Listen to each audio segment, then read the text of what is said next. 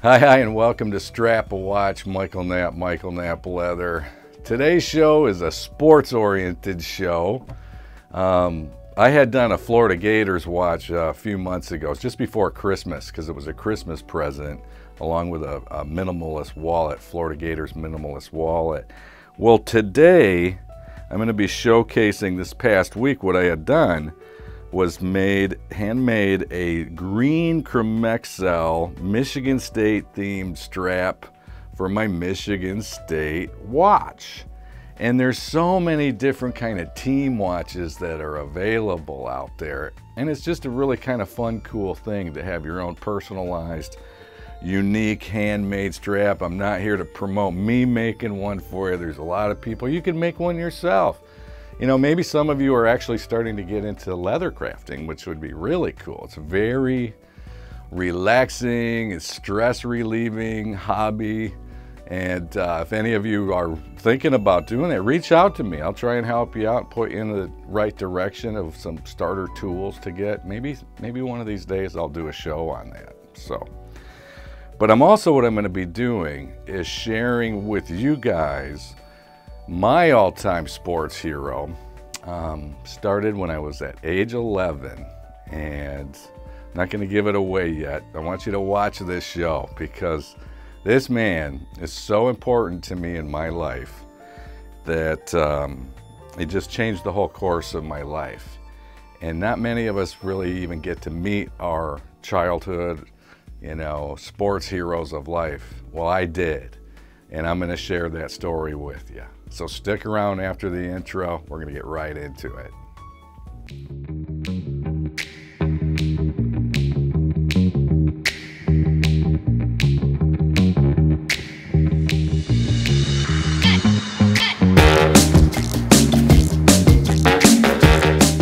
Thank you so much for joining me today on Strap a Watch.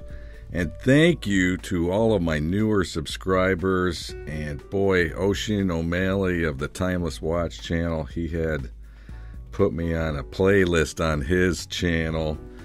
And wow, thank you so much, Ocean. And I'm hoping I'm pronouncing your name correctly now. I had never heard that name before. So, you know, us wacky Americans, man, you know. So here I am, you know, getting ready and cutting out the leather and getting everything ready to make this strap. You're going to be seeing me, like I said, hand make this strap for my Michigan State watch.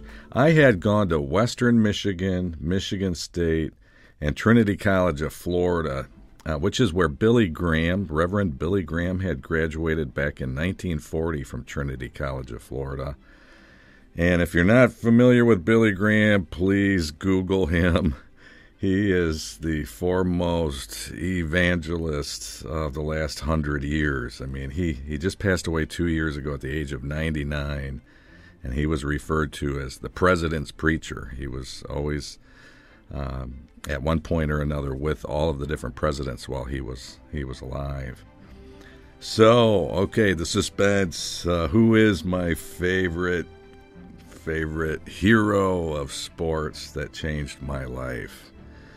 Well, it happened when in 1976 I'm 11 years old and I was watching the British Open Golf Championship, the Open Championship, and this dashing young Spaniard, I'm giving it away, some of you are going to know right away, took second place. He was 17 years old, and from that day on, I was a huge Seve fan. Yes, Seve Ballesteros, Severiano Ballesteros, out of Pedreña, Spain.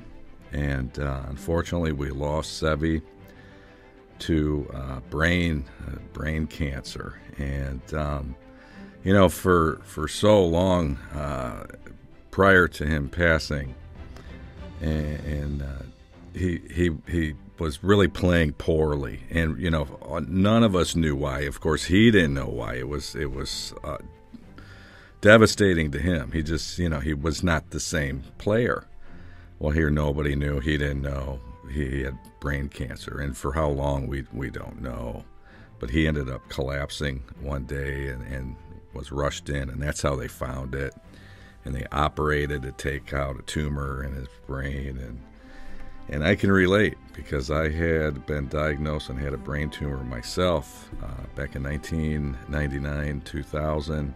That's what ended up bringing me to Florida in the first place. Was I went through some very early proton treatment. It was called a Linac scalpel through Shands Hospital, the University of Florida, and the McKnight Brain Institute. Basically saved my life with proton treatment and killed the tumor. So he lost his battle.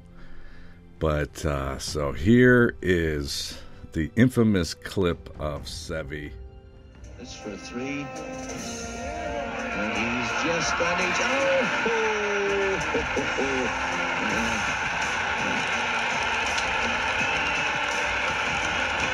You think he enjoyed that one? Go on, give him a kiss around. That's fantastic stuff. I tell you, man, just seeing him right there, that's the iconic image of Seve from the 1984 Open Championship, the British Open. And so the story of me meeting Seve, what had happened, after that tournament in 1976, the very next year, British Open, was what was called the Duel in the Sun between Jack Nicklaus and Tom Watson. And if you're not a golfer, I apologize, but for all the golfers out there, if you know anything about golf and a little bit of golf history, you're going to know what I'm talking about. The Duel in the Sun. It was basically a match play event between Jack and Tom Watson, and just shot for shot. And Watson actually edged out Jack Nicklaus and won that British Open. So those 2 years back-to-back, 76 and 77, were just amazing. And here I'm 11, 12 years old, and that's when I started playing. My father had passed away in a car accident when I was 9 years old. He had cut down a set of Patty Berg ladies' clubs for me when I was 5, 6 years old, and had been teaching me the fundamentals of golf. He was a very good amateur golfer in Southern California. At the time, we were living in Southern California. And the thing was, he was a member of Mission Hills Country Club, and he was kind of old-fashioned about kids playing on the course, and and he told me, you're not going to be out on the course till you're 10, and I know you can play, keep up, and, you understand the whole etiquette of the game and all of that. And so unfortunately, I never did get to play golf with my father.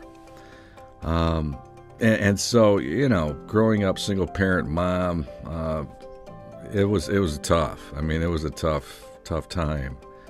And, Seve was just this inspiration to me, how young he was, and if he could do it, I could do it. And so I had a whole wall. I was one of these weird kids in my bedroom of Seve, cutouts from Golf Digest and Golf Magazine and anything I could get my hands on that was Seve. He was just my idol. And I ended up, when I was 12 years old, I got a job at Grand Haven Golf Club. We had moved from California back to Michigan, in Grand Haven, Michigan, a little beach town on Lake Michigan, on the western edge side of Michigan. Many people think if you're from Michigan, you're from Detroit. No, that's not true. There's a whole rest of the state, and Grand Haven's a beautiful little town. So I got a job, Grand Haven Golf Club, and I was cleaning clubs, shining shoes, cleaning the men's locker room, washing the window so I could play for free and hit as many golf balls on the driving range as I wanted. And that became, an obsession. I would ride my bicycle out there before the sun rose, and I would ride home again at night. And it was about 5 miles away, so 5 miles there, 5 miles back, and that fulfilled my summers, a lot of my summertime as a kid growing up. And I became a pretty darn good golfer by the time I was 16, 17 years old. And, I was kind of on my way. I really had all these aspirations. Unfortunately for me, I was in a motorcycle accident where I had broke my arm, my right arm, and the bone came out and cut what's called my radial medial sensory nerve. So when they had set my arm, they didn't know about this, and unfortunately what happened is the nerve was never reattached. I have no feeling in the palm of my hand. The whole underside of my right forearm into my palm of my hand, I have zero feeling. I can feel the top side, my fingertips, thank God, but the whole underside is just gone. So, that was the end, really, of my playing career as a golfer. And, I ended up getting a job back at Grand Haven Golf Club later on in my early 20s. And I worked out there for 7 years. They had put me through a lot of educational courses that were sponsored through Michigan State Extension. And later, with my first wife, we had moved to Traverse City, Michigan. I was an assistant superintendent of a course. Again, further education. I was an assistant superintendent at another course that I helped build. And so I got into the whole world of golf as a profession for years. And then when I ended up moving down south, and after having gone through all of these treatments for my brain tumor, I ended up becoming a professional golf caddy, and even caddied on a number of PGA Tour events, Champions Tours events. And this is how I ended up in 2004 meeting my childhood idol, Severiano Ballesteros. Seve. There's so few people that are known by their just one name. Seve is one of them. Even like Jack Nicklaus. You say Jack, unfortunately, most people are going to think of Jack Nicholson. But in the world of golf, all you have to do is say Jack, and they know who you're talking about. But there's only one Seve, man. So anyways, 2004, down here in the Florida Swing and Bay Hill, I was caddying out of a club in Tampa called Old Memorial. And I went to the Bay Hill event because I heard Seve was going to be there. He had a special invite, and I bet it was through Arnold Palmer, Mr. Palmer himself, but it was a special exemption invite. And the thing was, he never did start, so I never saw him. I was just there for day one on Thursday, and I knew I wasn't going to be caddying out there that day. It's no calls or anything at that time. I had basically kind of been outed from tour events by that time for unspeakable reasons, but the very next week was the Ford Championship, which was down at Doral, the Blue Monster down at Doral, and I knew he was going to also be playing at Doral. So it's about a 5-hour drive from the Tampa area where I was living at the time down to Miami, and I drove down there. And what had happened was I got a call because I had caddied out there before. I caddied at a number of courses all over, from Whistling Straits to Hudson National and Pine Valley and, Sea Island Golf Club, TPC of Sawgrass, a lot of clubs all over the country. And, like I said, a lot of professional events. Well, I had gotten a call from one of my former caddy masters that Esteban Toledo's caddy was sick, and he was going to be needing another caddy, and he had given him my name.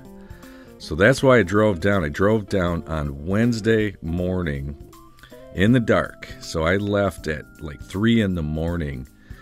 I didn't know at the time the guy was going to be teeing off or anything. So I got down there as early as possible, and I found this caddy master who had gotten me a caddy pass so I could get into the grounds, no charge.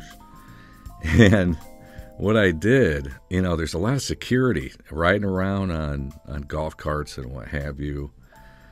And you're not supposed to be hanging out where the pros park in any way, all right?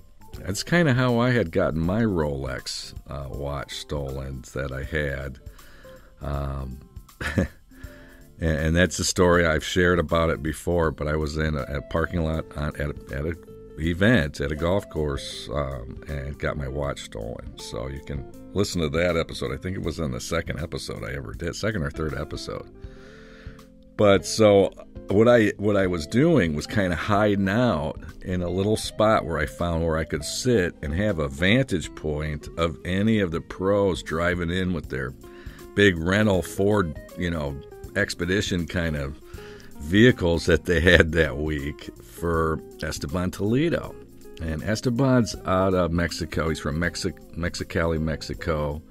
He's a couple years older than me and super talented golfer. I mean, he's never been like on the big time, but he's won a ton of events all over the world. So anyways, after hours and hours of sitting there, finally I see him pulling in. And so I get up and he's driving down because there's no parking spots. He's having to look for a parking spot. And I'm running behind his truck. And he in his rearview mirror, finally he finds a spot and he parks, and he doesn't know what to think of me, at first. So he opens his door cautiously, and he's kind of looking at me out of the side corner of his eye. And I said, "Oh no, I'm a caddy. I'm here to get your golf clubs." And he's like, "Oh," and I showed him my caddy pass.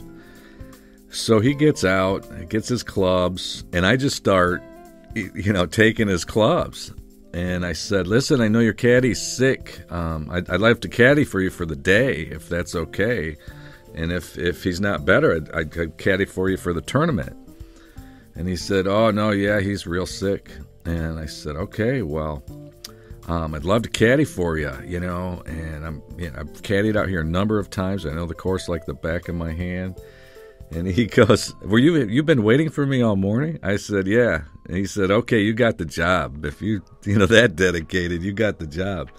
That's how I got the job. And long story short was, he had gone into the clubhouse to get his shoes and everything on and get his locker. And when he came out, I was kind of hanging out by the door, the exit door.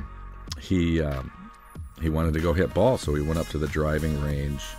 And lo and behold, there's Seve Ballesteros looking at a monitor with Jim McLean. He was a swing coach, and he was out of Doral, and they were checking out Seve's swing. Well, Seve sees Esteban Toledo and comes over to shake his hand, and subsequently he shakes my hand. And I tell Seve, I said, "Listen, you're my all-time hero of my life.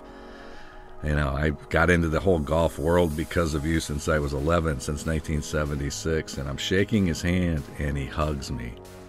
And I'll never forget that feeling of putting my hand on Seve's back. I can still feel it to this day, and his hand in my hand. Truly amazing. So it's an amazing ride, amazing story, and it's something I will never forget as long as I live. And unfortunately, like I said, we lost him way too young. So here's a final product. You can see how beautiful this watch turned out. Again, thank you to all my new subscribers, and thank you guys for watching. If you haven't subscribed, please subscribe to the channel. God bless you all, and until next time, keep on ticking.